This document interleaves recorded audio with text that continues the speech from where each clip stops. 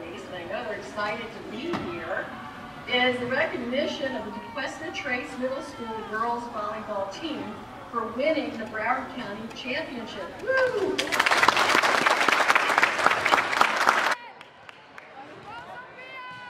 Good evening, and thank you for having us and recognizing these girls. Not only are they a beautiful group, but they're really tough also. They won their season undefeated, and as a matter of fact, they didn't drop a single set the entire season. So they beat everyone in two, and that is to be celebrated for sure tonight. See, aren't they a great looking group?